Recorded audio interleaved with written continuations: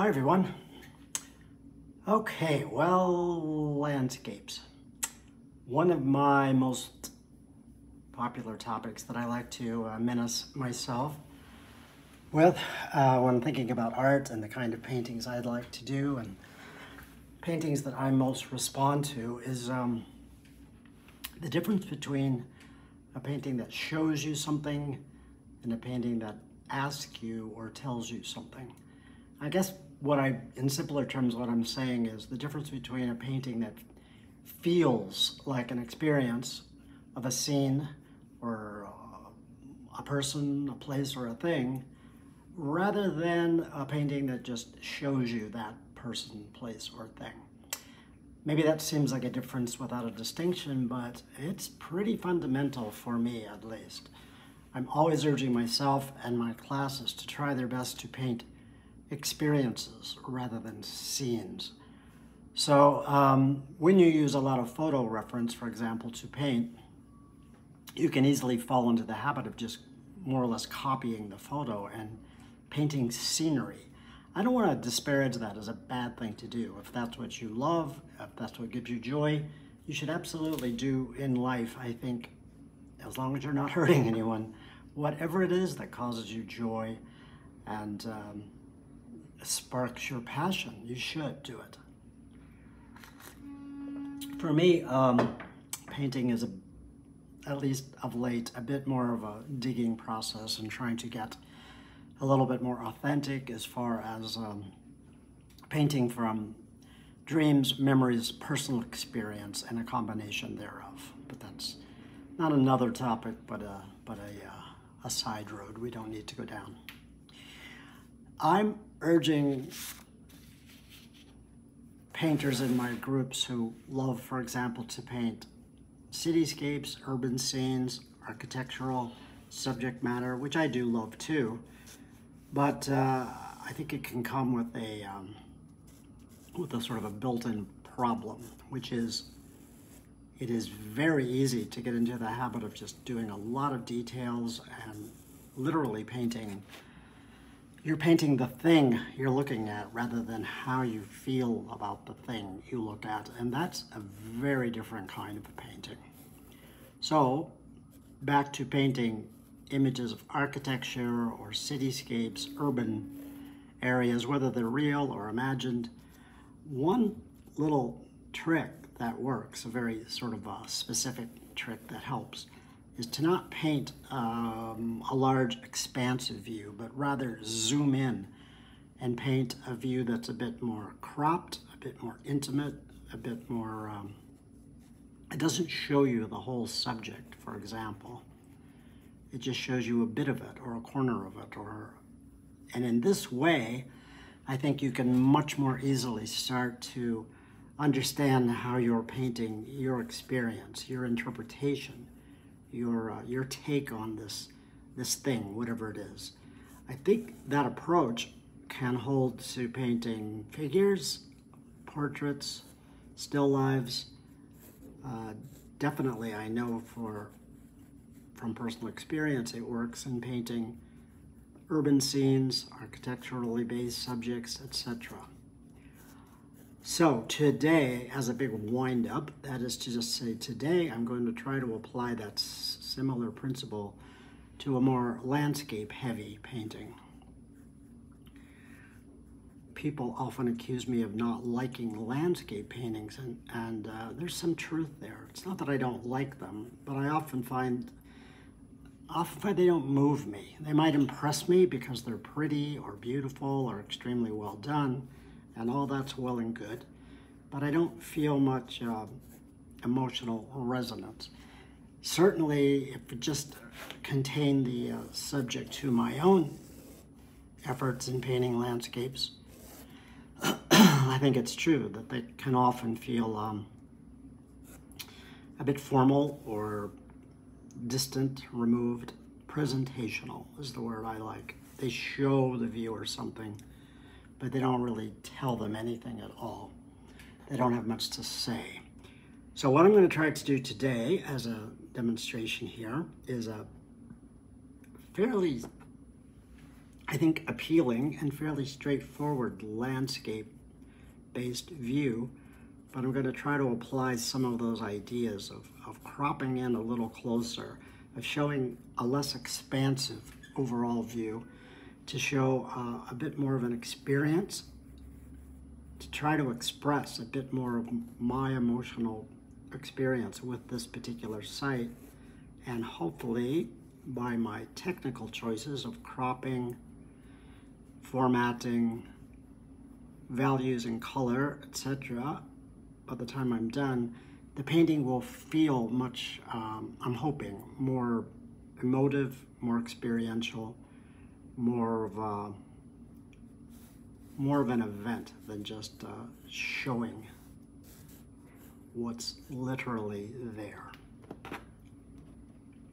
I'm going to reiterate, I'm not here to judge why anybody paints. I always think it's better to make things, to paint, draw, build, whatever you like to do. It's always better to do that than not do that. And I always say, and I mean it, I don't believe there's any one right way to do any of those things. So there are painters who think their obligation, their passion is to literally paint exactly what they see before them. And they do an amazing job, and they can be very successful and popular. And so, again, I'm not here to say that's a mistake. I'm just here to say, in listening to my own artistic instincts, I'm going for something slightly different. That doesn't make it better or worse. It just makes it slightly different. And there is the key, I think, for making art or doing anything. It's not a zero-sum game. You don't have to win so that somebody else can lose. There can always be different ways of looking at the same thing, different, unique ways of experiencing the world. Which, just for the record, is one reason I love artwork so much, because it is so, if you look at it and approach it in that way, it's the most accepting, forgiving, and inclusive of activities. It allows for a wide range of expression, both in media and application, that one style or one approach does not negate all others. It just hopefully opens and expands your mind to accept the reality that there are other ways of looking and seeing. Anyway, I didn't mean to get philosophical and preachy, but just, that's me. I think if the world just spent more time painting, we'd all be better off. Even if we do very bad paintings, or paintings that we argue about, it's better than the alternative. So where am I literally in the world? It is a real place. I do a lot of paintings that are completely imaginary with made-up subject matter, but I thought for this exercise, it might be important to interpret an actual place rather than just make something up entirely out of whole cloth.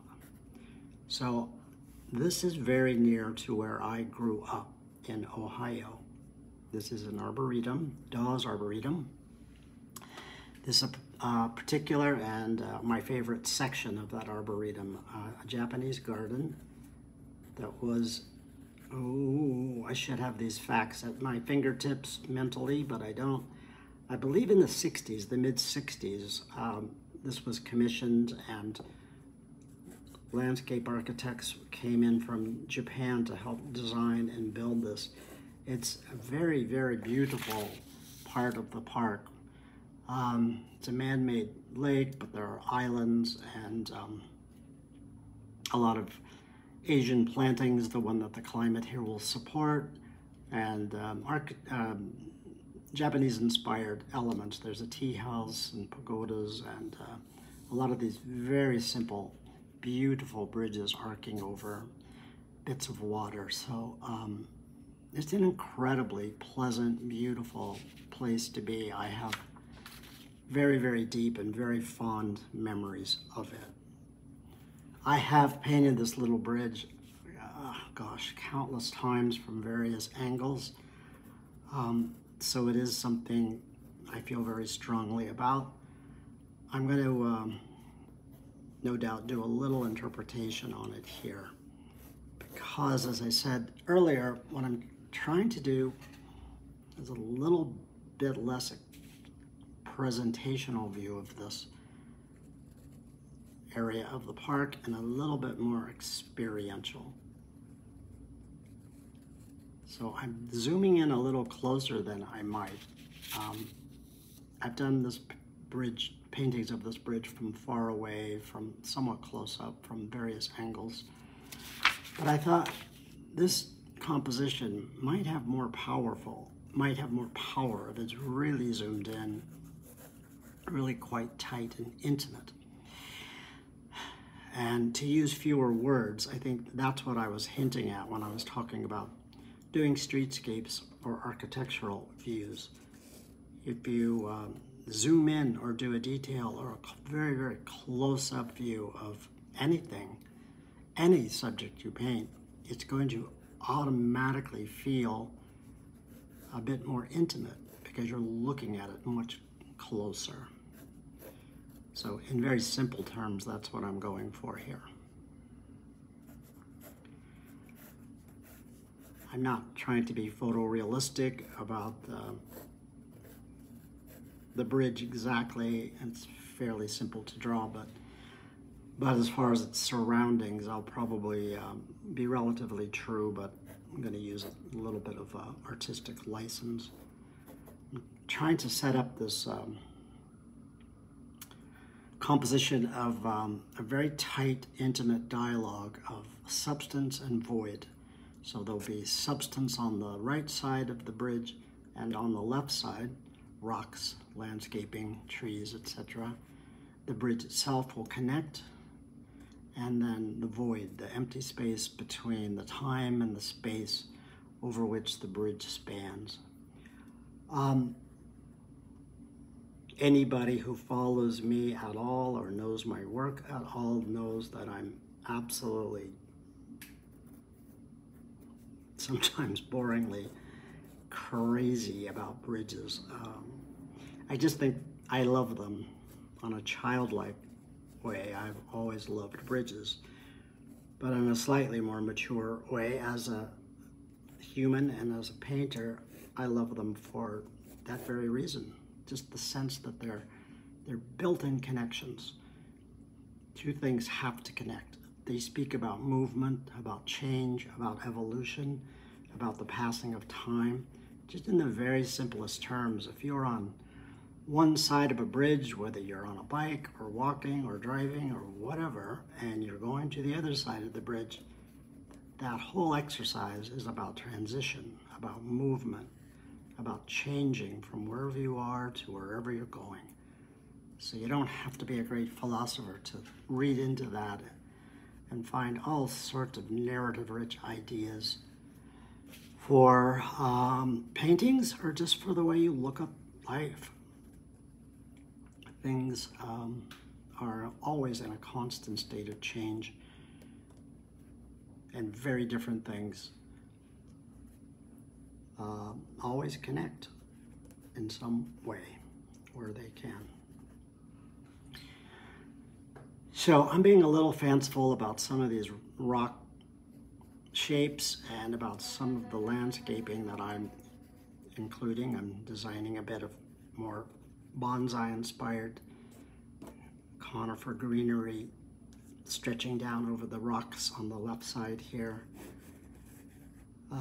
to help enhance the focal point that I'm going to create here. Oh, I should show you the little sketch I did. So if you compare it to the reference photo, I think you can see what I was doing. Of course, it's simple terms. I've just zoomed in, but I've also increased the arc of the bridge a bit. I've elongated the vertical energy of this painting, and then I'm trying to set up what I hope will be a successful and interesting connection of energies, dominantly vertical, this important energy here over the horizontal, connecting the left to the right side of the painting with the bridge, then the rhythm of darks and lights. Darks, darks, lights, dark under, and always wherever the darkest dark meets the lightest light of your painting is where the viewer's eye is most immediately going to be drawn, and that's a really simple way to establish a focal point. So just very expectedly, probably it'll be right here, the bridge, a little bit of the left, a little bit of the right side, dark, light, dark, just that simple. And then all these energies, the vertical energy, as I said, the y-axis, the x-axis of the horizontal, setting up the connection, and then a tertiary energy in the diagonal, I think, where some darks here will speak, I think, to some darks here. You'll get a little bit of vertical energy there, a little bit of complementary vertical energy there. Secondary, but I think it'll add a, if I can pull off that effect, it'll make a nice emotional resonance. Editing out a lot of the background or changing it for certain, simplifying trees, editing, designing them as I go.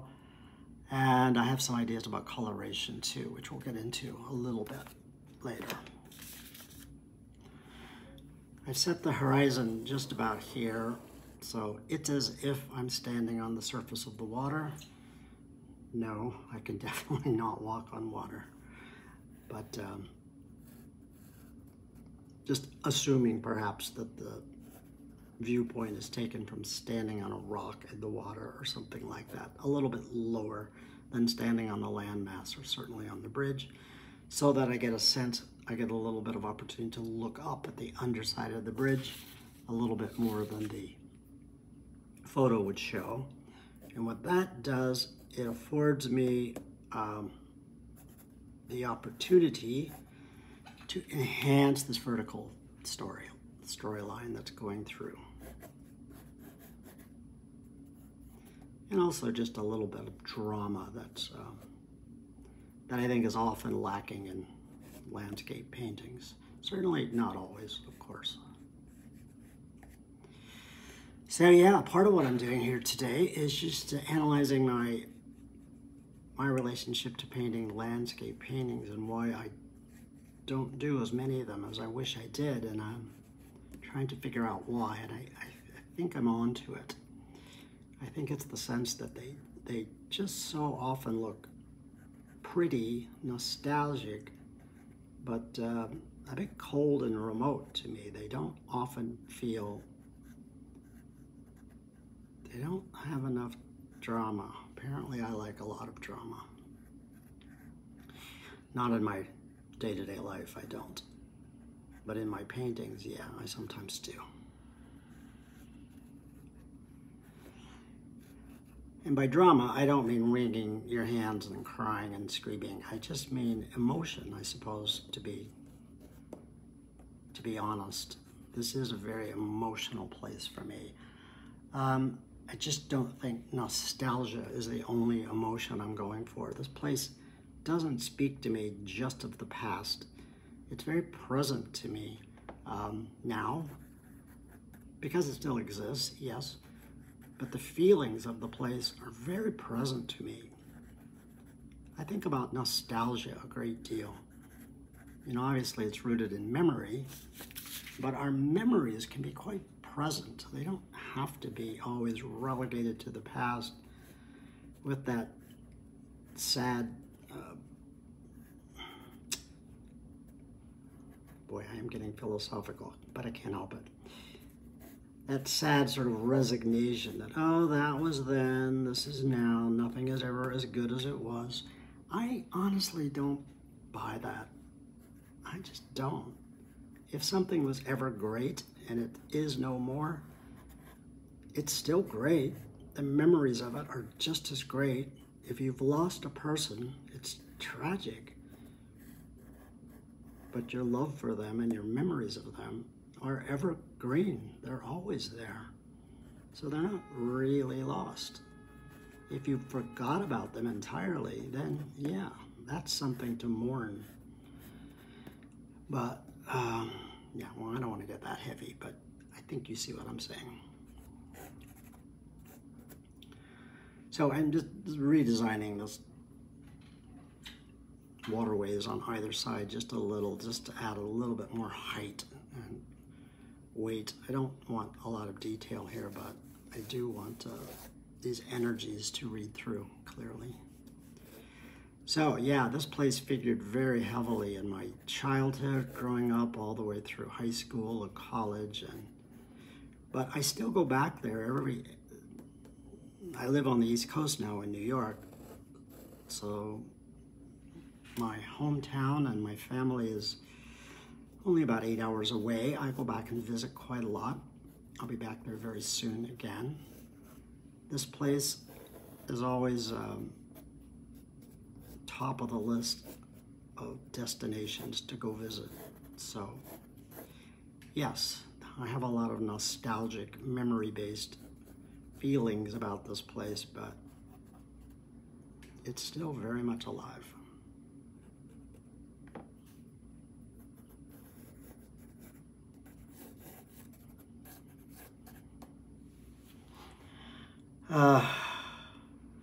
Yeah, okay. I really want this diagonal connection to set up, so I think some of this energy I'm going to have to work in some lower plantings that aren't really there, that I'll just invent.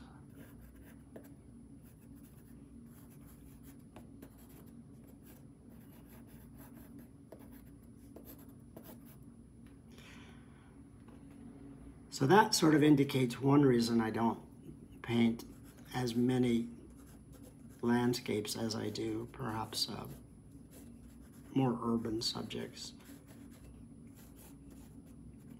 But I don't know that I'm saying I want to change that. I think I'd like to just always be open to whatever subject feels right. And I don't ever want to shy away from it. I don't want to be drawn to any subject because it's easy or my wheelhouse or whatever you like to call it. And I definitely don't want to shy away from any subject because I think it's not my thing or my brand or whatever word people love to use. I think if you're a painter or any kind of creative person, you find a way into what you paint. And that means subject matter is not as important as your way, your point of view, your way of looking at the world. Some years ago, I found my way in, and I realized it was this idea of contrast, which sounds like a simple word, but I don't just mean contrast in terms of light versus dark, though I certainly do mean that. I also mean contrast of the vertical, the horizontal energies, contrast of dark and light, yes, contrast of seen in complementary colors, warms and cools, the complements, however, of ideas, the built environment, the natural world, what is solid, what is a void, what is there, what is not there, what is actually there and can be observed, and what can only be imagined or remembered. Those are all contrasts too, and those are all the ideas I love to play with in my paintings. So when it comes to painting landscapes, all those things are there. When it comes to painting portraits or figures, certainly they're all there. Everything has architecture in a sense, in the sense that we're always just painting shapes.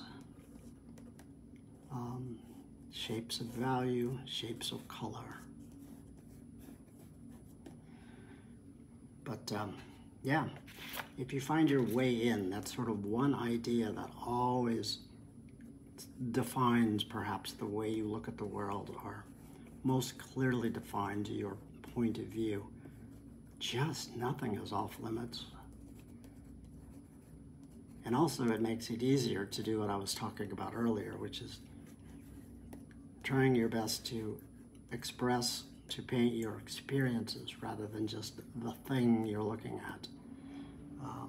It just makes all the difference in the world. It's liberating, but it's also just an entirely different lens through which to see the world. So when I walk around or drive around or wherever I am, yes, I'm one of those people that always says, oh, look at that, there's a painting, there's a painting. But I don't always mean, oh, that thing or that building or that scene or that person would make a great painting. Sometimes I do, sure. But what I really am responding to often are patterns of light or interesting juxtapositions of one thing and its opposite thing meeting. Something very neat, clean, rational, and orderly meeting something very jumbled and chaotic. That's a whole other way to look at the world. Contrasts, juxtapositions. I love drawing. I think I'm always telling others and myself to not overdraw your subjects. You can start to get very tight and paint by number. So I'm trying to be sketchy about this and just leave it loose. And I think it's good. I can draw in a lot of these landscape elements just with my brush and just let it happen. So I don't think I really need to draw much more. I know I want a bit of clarity and crispness, harder edges here, certainly here and here, but I also want to use within the world of painting, the contrast of clarity, definition or detail, if you like, and then areas where it's very loose and very runny and very fluid, very much watercolor. I want the whole range of watercolor to be expressed as much as I can. So I'm going to stop. I'm going to prep my palette now, and then I'll be back to start painting. Just so you know, this is the surface today is Arches, 140 pound, 300 gram, rough surface. It's Arches bright white. Pretty beautiful, dependable surface, I think, to paint on. I was just sketching with one of my favorite Blackwing pencils, the 602. And yeah, so I'll see you all again in just a couple of minutes. Thanks for watching this half.